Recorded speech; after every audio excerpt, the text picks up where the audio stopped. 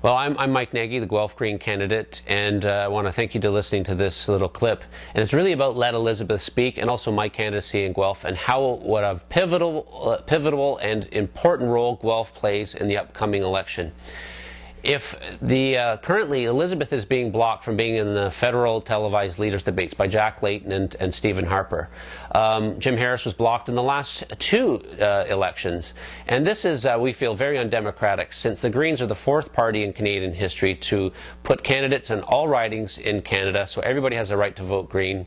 77% of Canadians say that they want, when polled, they want Elizabeth in the debates because they feel that she'll add a lot to the debates. Actually, and that's almost 85% in Ontario alone.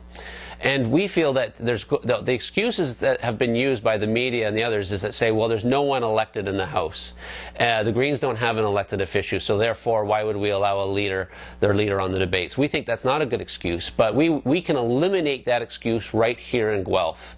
And by electing a Green MP, and that's me, even if it was for a short period of time and after a by-election, this will absolutely guarantee Elizabeth a spot in the leaders' debates. So we are going door to door with a campaign. We have a Let Elizabeth Speak flyers, which you'll be getting in your doors and people will be coming to talk to you about. There's also a website, Let Elizabeth Speak, which is an online petition, which we really hope that you will sign.